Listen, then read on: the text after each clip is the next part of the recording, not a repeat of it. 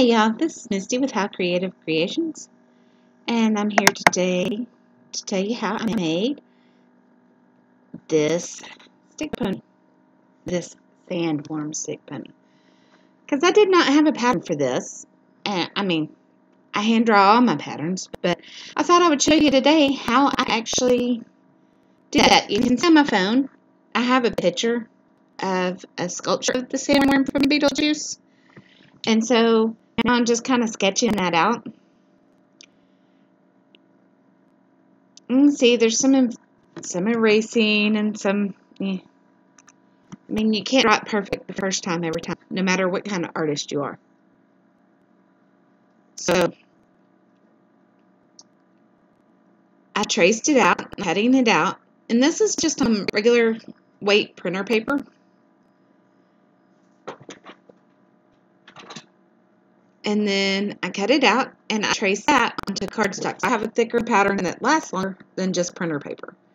And I poked through both layers with a pencil to mark the eye placement.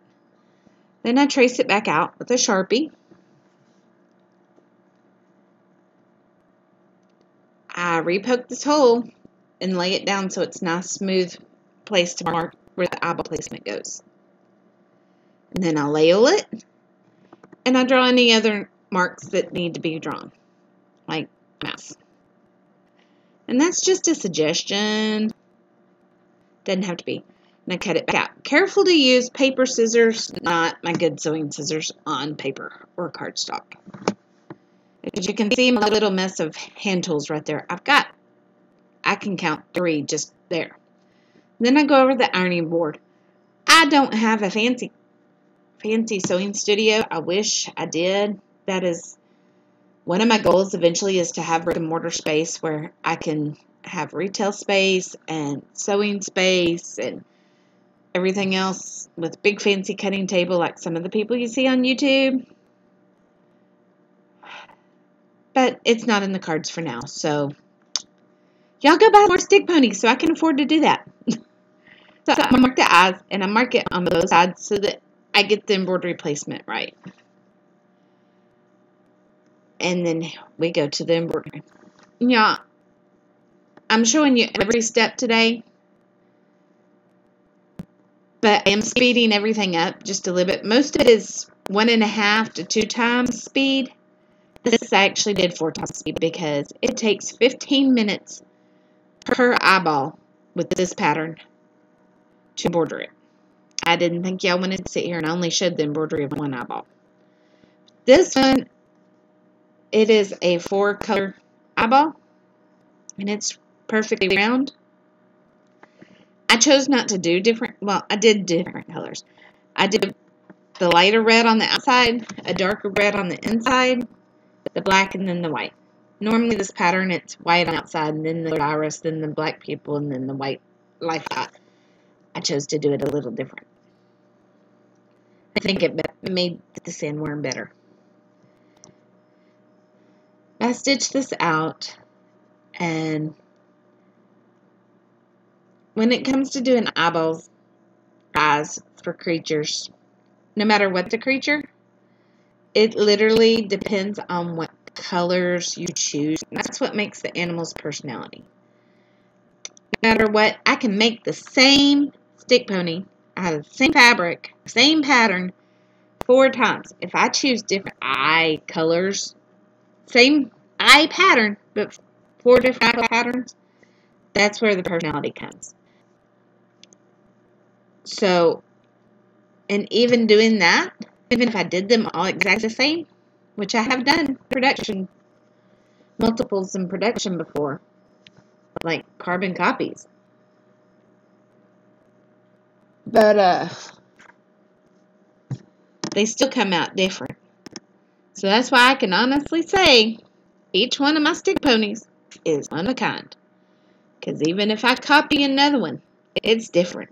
If I go to make the sandworm again, it's not going to look the exact same. It really isn't.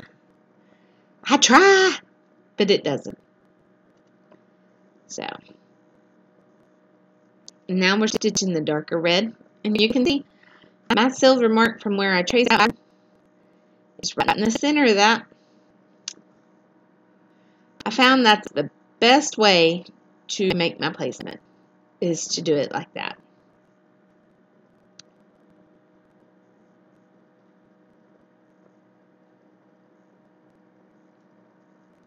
Y'all, I'm in a spot. I kind of want to know what y'all want to see.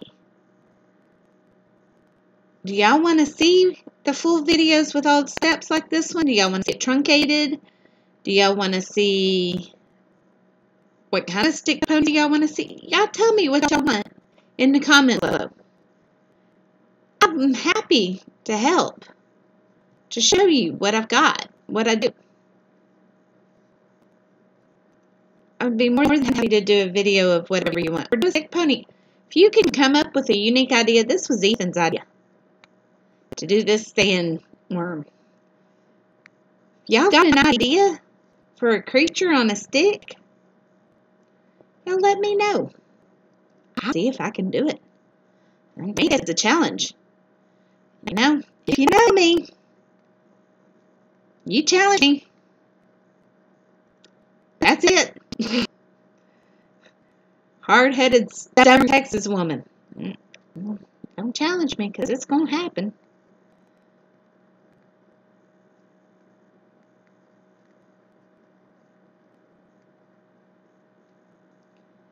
Gotta change out the colors, put the white in, do white of that. Just real quick.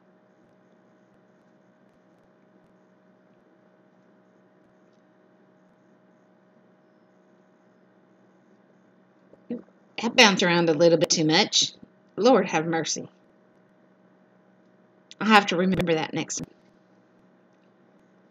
time. Also, guys, I also take these videos after I'm done, and I go through them again, and I make them even shorter and quicker, like down to a minute.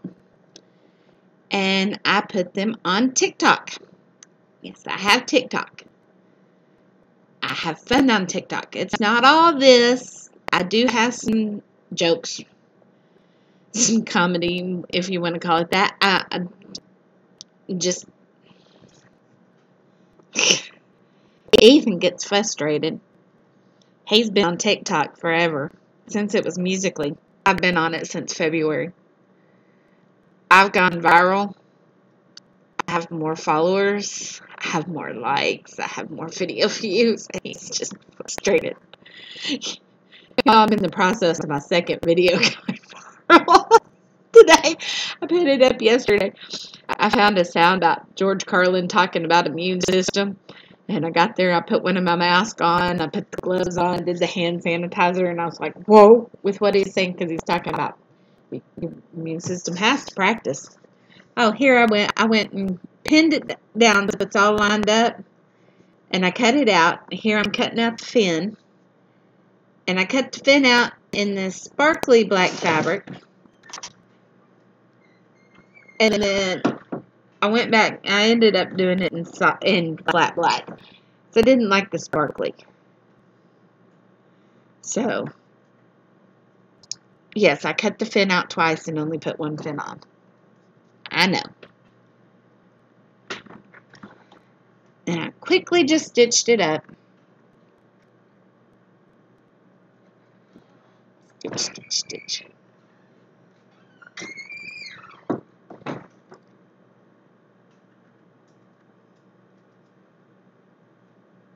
That's weird. He came in, went right back out.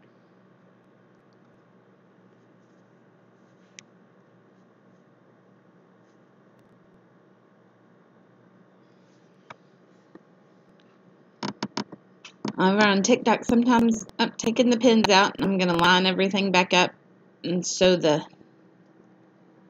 for the pin the fin. I'm going to pin the fin. I'm going to pin the fin on and line everything back up so I can sew that side. Now pay real close attention here. You're going to notice something, and I'm going to point it out. But it's something I think is important. See, I lined everything up and pinned it.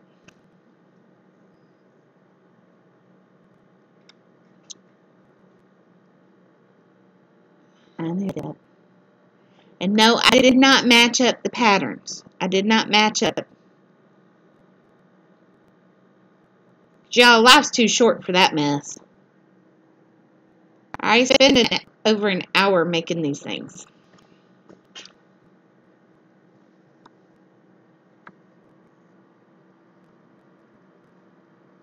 Okay, see, I'm stitching it. And I take the pins out sometimes.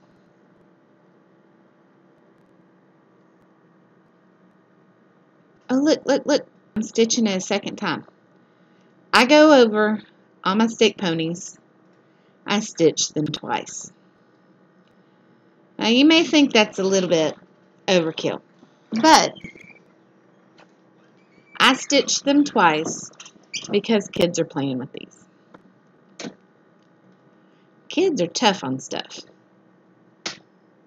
So I stitch everything twice. And yes, it pulls just a little bit. That's no big deal. That actually helps with the curving when I stuff it. So I don't worry so much about it.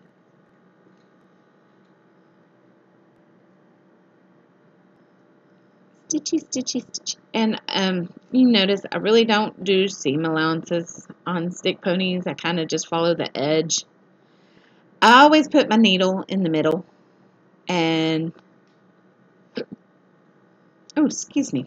I put my needle in the middle and I just use the edge of the presser foot. It's about 1/4 inch, I think.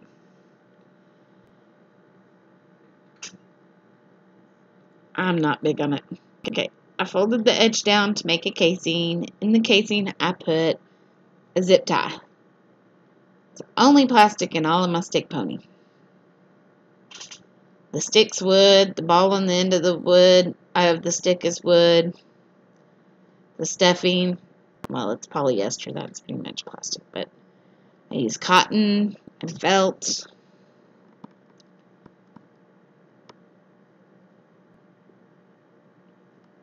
And snip in the curve. On this one, it's not as big of a deal, but on the big ones, like the dragons and the ponies and those that have real sharp brow. On the dragons and ponies, and with almost a right angle right there at the neck, it is really important to clip those. But this one's got a gentle curve.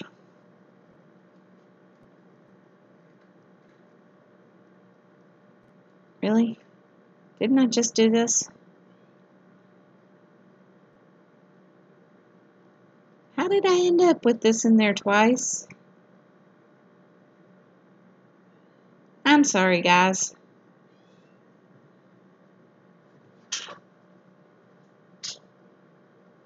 A kitten somewhere meowing.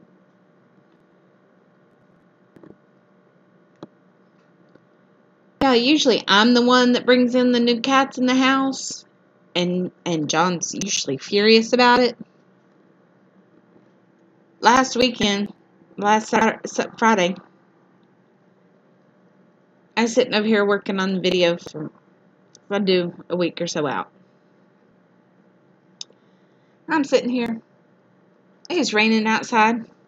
John comes in, which is still a kitten that had been outside for a couple of days. He said it's raining, and she followed me. Well, her name is now Gizmo. She's the cutest little hot mess you've ever seen. She is feisty and sweet at the same time, and she's been in the house for a week.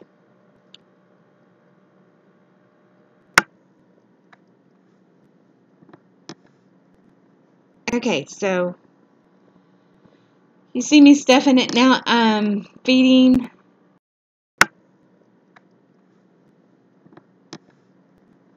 Okay, so you see me stuffing it now. I'm feeding the zip tie into the casing. Sorry, my screen went dark. I hit the space button to make the screen go light again so I could see what I'm doing. And it stopped my recording, and it screwed me all kinds up. Anyways. So I'm stuffing it. And if you notice, I'm stuffing it pretty solidly. And then I make a little hole in the stuffing for the stick, and I pull it really, really tight. And y'all, I really do pull this tight and wrestle with it to get it as tight as possible. That head doesn't really move a whole lot on its own on the stick. And then, which y'all don't see on camera, is I go back and I glue it on. So it's really solidly on there. Now this is I'm doing his mouth. And I'm just freehanding it. See? A little curve up because I think you need a little smile. Don't want to scare the kids, right? Anyways, that was my first cut. I tried on a sandworm. His mouth is too big. Oh. No, I don't have coronavirus. I have a dry throat and allergies, guys.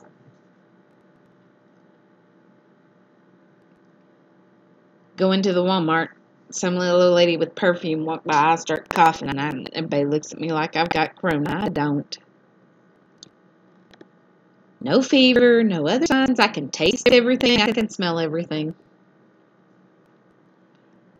Just cough. Of course, I picked up a bad habit years ago, and I quit that bad habit a year ago. A year and 3 weeks now. I quit a bad habit. I quit smoking. So, of course, I cough. I don't have emphysema or any of that mess. I just cough. Residual. So, don't start smoking. And if you do smoke, quit. I went cold turkey, y'all. Of course, I fell in the yard and broke my leg. And I didn't get up and get outside to smoke. But it stuck.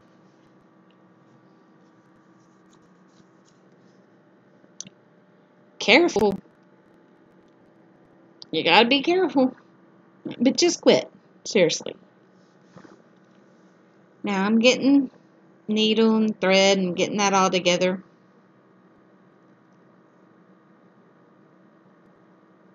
Separating it out. And I'm just going to stitch this on with a blank stitch. See, I hid my knot. I'm going to stitch it. And I do blanket stitch different than others. I don't know if y'all saw the egg video. But when I do this, and I come back through, it actually makes a knot on every stitch. Some people do their blanket stitch this way, so actually, I've never seen anybody do it like I do it. But, like in most things, I'm self-taught. My Nana taught me some things. My Mama taught me a few things. My homemaker taught a couple of things. But most things, I've taught myself. I taught myself how to knit, y'all. When Ethan was a baby, I taught myself how to knit because I was bored. We were military at the time, and he was real sickly baby. They sent us to Walter Reed from Germany. See, I can see on TikTok while I'm saying. I believe that's Officer Udi in the background there. I like Officer. He's funny. Anyways, I taught myself how to knit while sitting in a hotel room for 3 months with Ethan, with doctor visits at Walter Reed, trying to figure out why he was such a little guy. Back to my book. That's a lot of times. I listen to a lot of books while I'm sewing. I don't have time to just sit down with a book all the time. And so a lot of times I listen to books on Audible. I love that. If I ever get big enough and they sponsor me, I'd be tickled pink. But I'm having sponsors. I'm my own sponsor. Y'all like this video so I can get sponsored. No, I'm not that. I'm not one of those people. If y'all like it, like it. If you don't like it, you don't like it. If you like my stick ponies, you want one. If you don't, don't. I'm doing this for fun. I make stick ponies. Yes, that is my business. And felt food and other things. Yes, I do it for fun. Look, there he is. All finished. All finished. All done. Wow. Isn't he cute? Oh, Ethan showed my tag. Ethan does a lot of my videography. And there he's done. Folks, all the information, social media, everything's in the comments down below. Like, follow if you want. Y'all have a good day.